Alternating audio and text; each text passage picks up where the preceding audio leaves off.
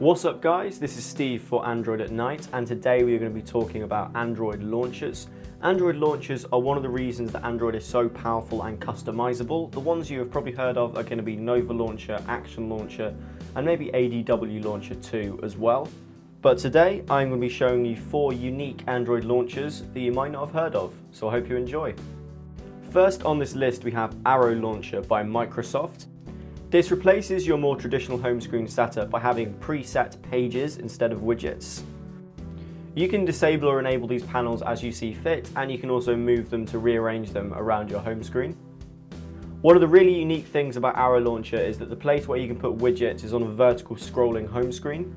So if you go to the app section, you can scroll up and down and you can add widgets as you choose. It has full icon pack support as well as folder support, and the folders are kind of styled something like iOS. Along the bottom, you've got a customizable dock of 5 icons. If you scroll this up, you then reveal another 5 icons, along with some quick settings, including a slider for your screen brightness. The launcher will also sync with Wunderlist to get all of your tasks and your reminders, as well as syncing with your Microsoft account and your work and education Exchange accounts.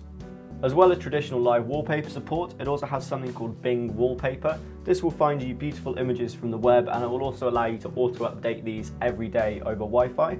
If you open up all of your apps, you get a vertical scrolling list which is paginated depending on the first letter of the application. And on the right side of the screen, you've got an alphabetized list which you can quickly scroll up and down to access your applications more quickly. My favorite thing about Arrow Launcher is definitely the vertical scrolling. I wish more launchers gave you the option to do this. Next up, we have Yahoo's AV8 Launcher, and this aims to stop you having to go into the full application drawer every time you want to launch an app. Instead, this has something called collections. These act kind of like folders and they live to the right of your main home screen.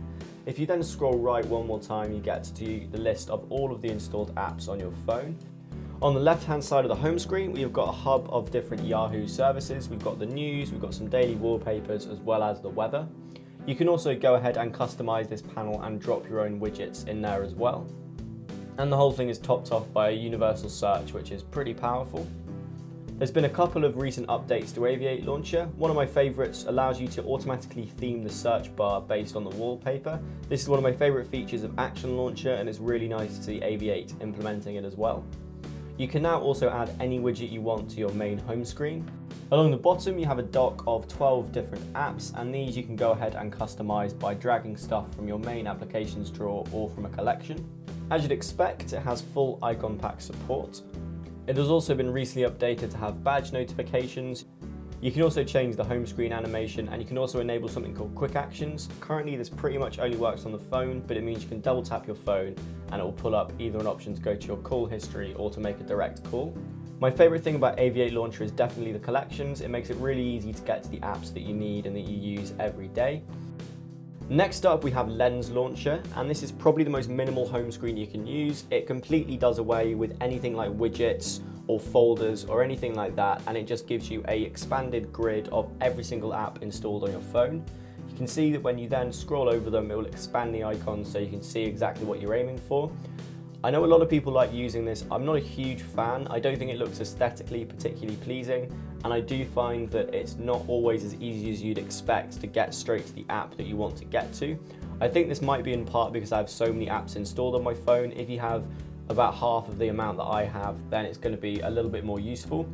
There are some nice settings. You can go in and disable which apps you don't want to appear. So for me, this would definitely make the experience a little bit easier. And you can also decide how they are sorted on your home screen. One nice thing is that it does have icon pack support, and you can also go through and get rid of the names under the icons if you want to as well.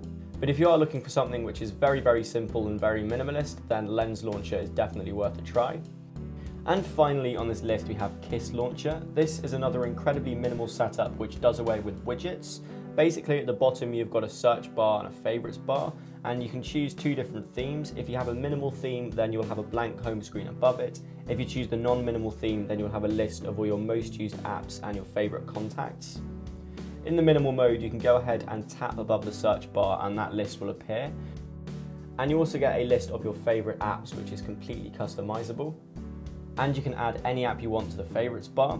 If you open up the search, you get a full list of every installed application. The idea of this launcher is basically that you spend more time just searching for what you want and less time sweeping through lists. It's not completely my cup of tea, it's not quite as themable as I would like. However, I have to say it does look pretty smart, and for people who are looking for something a little bit different, it might be down your street.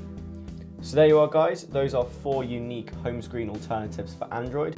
Let me know in the comments below which home screen you are currently using. My daily driver is still Action Launcher 3, but that's just me. Please like this video if you've enjoyed it. Please go ahead and subscribe if you haven't already. You can follow me on all my social media whatnots with the links in the description, and I'm gonna go drink some tea.